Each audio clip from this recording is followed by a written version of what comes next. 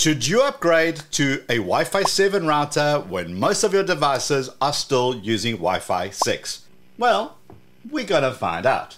Thanks to my friends at ASUS for sponsoring this video and for sending over the ASUS RT-BE92 router, which has tri-band Wi-Fi 7, so I can finally answer the questions with a bunch of tests. Now, before I connect to this, let's start by running some tests using my current Wi-Fi 6 router. Wi-Fi 7 is all about that speed, but there are two types of speed. We have an internal network speed and we have an external internet speed. We're gonna test both. Here I've got two laptops. This one has a Wi-Fi 6 network card and this one has a Wi-Fi 7 network card. Both are Core i9 processors and both have 32 gigs of RAM and both are connected to the Wi-Fi 6 router. Right, so the first test I'm going to run is to copy a large file, this is 5.2 gigs, from my local C drive over to my NAS, my network attached storage. And we want to see how long that's going to take, and that's connected over my network. So I right click, I paste, and then we begin the timer. Now, of course, I'm speeding this up because nobody wants to watch the 1%, 2% thing going on, and then I'll show you all the results collected together at the end, so don't worry too much about the timing right now. And then it's done. So we've made a note of that. Wi-Fi 6 laptop connected to a Wi-Fi 6 router.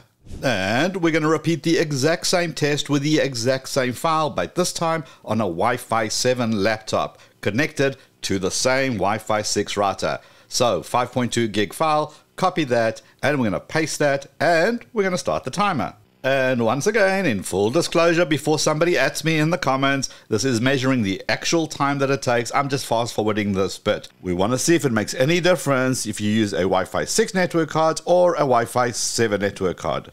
Right, we're still connected to the Wi-Fi 6 router, and the next test is we're going to go external. Let's test the internet speed. Now, for the external test, what we're going to do is we're going to take the same 5.2 gig file and we're going to drop it into Google Drive and, of course, start the timer from the second that it starts uploading. And this is the Wi-Fi 6 laptop connecting to the Wi-Fi 6 router, and we want to see if there's a difference going outside of your own network. Now, it's important to also note that this isn't indicative of everybody's speed because your ISP, your Internet Service Provider speed, also plays a huge role here. Depending on your upload speed and your download speed, you're going to get different results. Now, because I'm using the same service provider for both the Wi-Fi 6 and the Wi-Fi 7 laptops using the same Wi-Fi 6 router, which means we're comparing like with like. Okay, now that the upload has been done, the next thing is to delete the file on my local C drive. And of course, let's go do a download test. So right click on the file, click on download. It's going to try scan it for viruses. I'm going to choose save and start the timer. Until it's complete, the timer will continue to run. But we're just going to keep an eye out on the file until it's completely downloaded, and we're going to stop the timer. Okay, that's done. Let's change our laptops and go to the Wi-Fi 7 laptop with a Wi-Fi 6 router. Same router. The router hasn't changed. Same test, same file.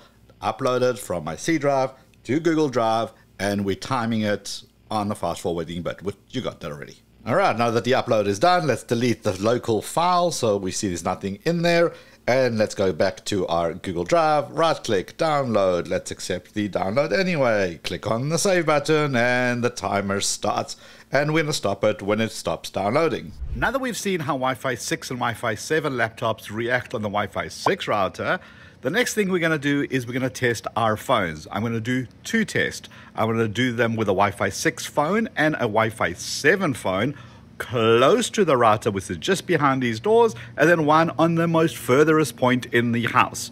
Let's see what the speed difference are going to be. So this is going to be point number one, right outside these doors. The router is just on the other side. And the second point, well, let me show you.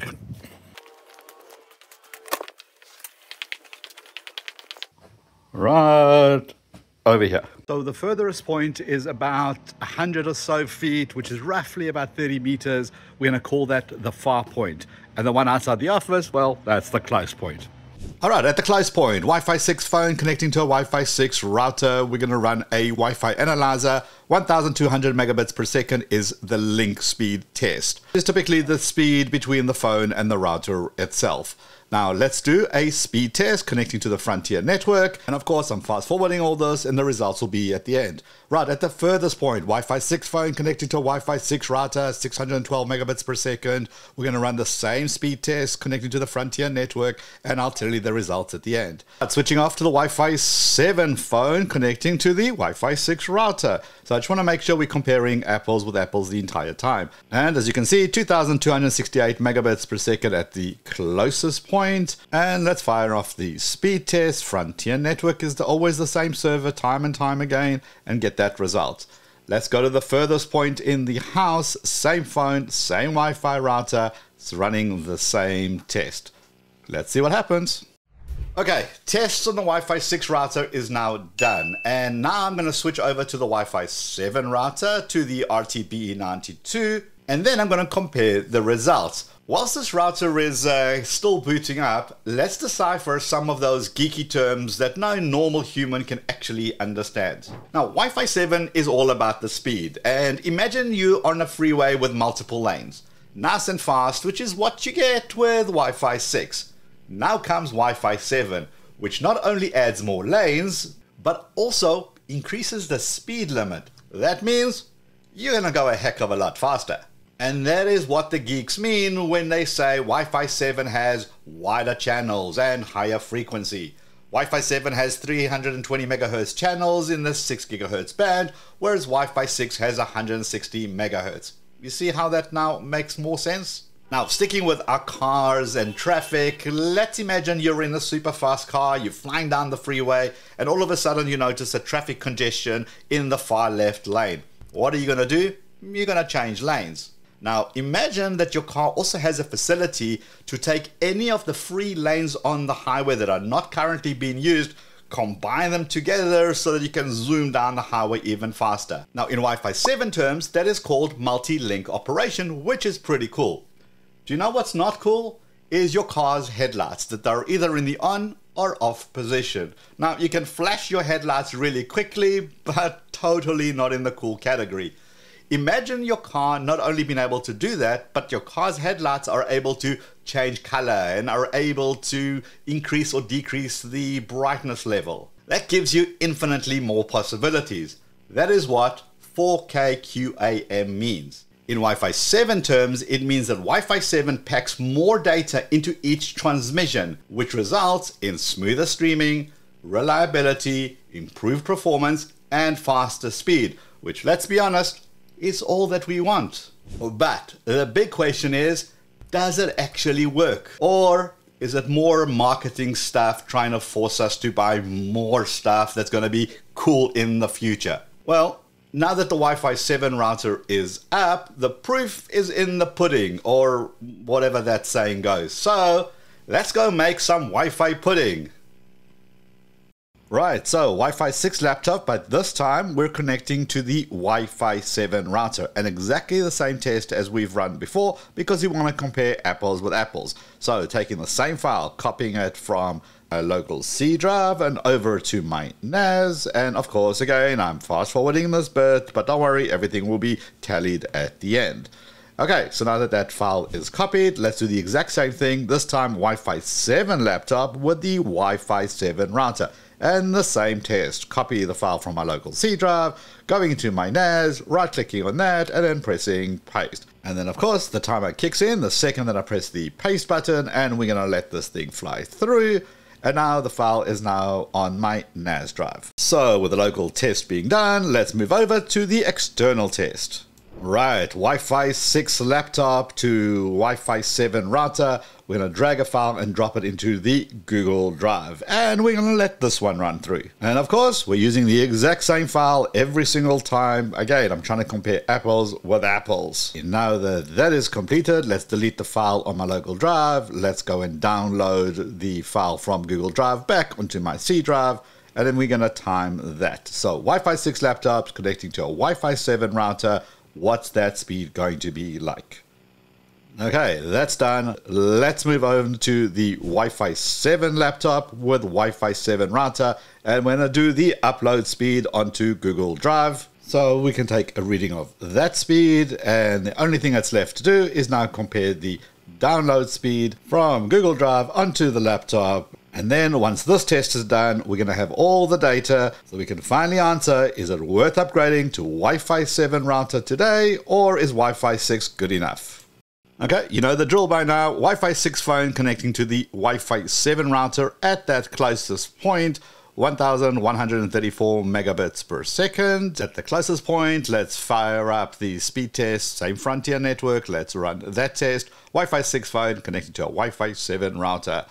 Okay, let's go to the furthest point. Wi-Fi 6 phone still connected to the Wi-Fi 7 router. Looks like a pretty good connection. 680 megabits per second as far as that's concerned. And the speed test with the Frontier network, Frontier connection. Let's see what that's going to bring us. Okay, let's swap out the phone. Wi-Fi 7 phone connecting to the Wi-Fi 7 router at that closest point, 2882 megabits per second. And then let's fire up the speedtest.net connecting to the Frontier server, same thing as before, get that result.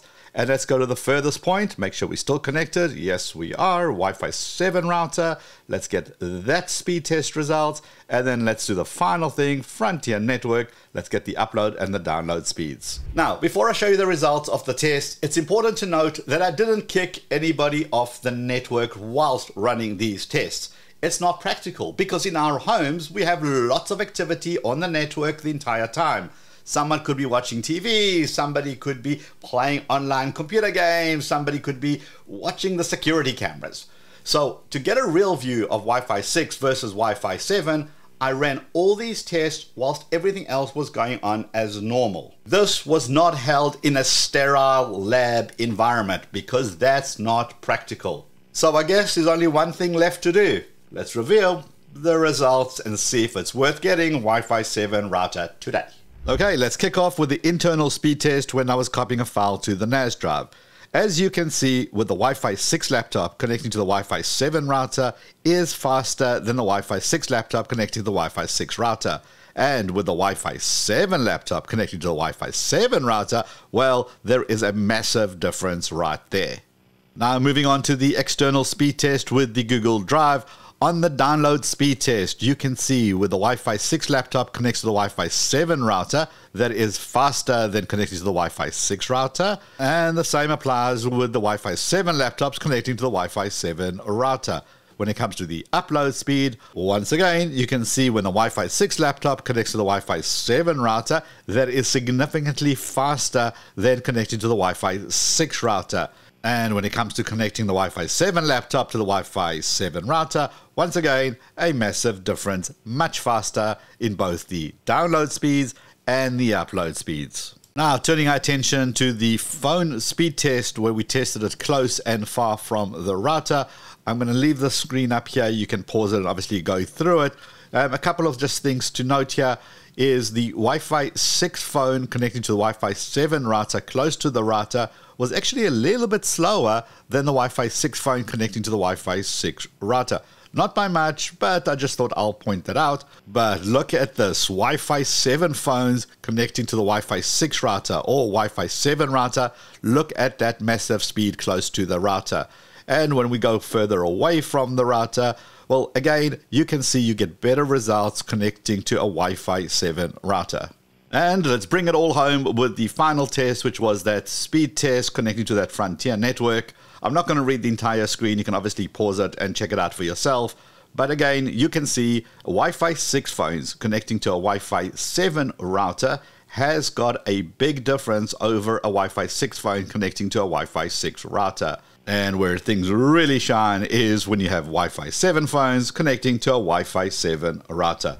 Okay, that took a lot of work, but it was well worth it to finally be able to show that there is in fact a real reason to upgrade your router to Wi-Fi 7. You saw that there's a real difference even if you're still using Wi-Fi 6 devices. Okay, I didn't unplug the router, but I have a link to it in the description below that you can check it out, and keep your eye on that because there could be some really cool specials coming out. And now that you know what Wi-Fi 7 can do, the question is, does a so-called gaming router make any difference if you're not a gamer? Check that out right over here. Give the video a quick thumbs up if you liked it, and I'll see you in this video. Let's go.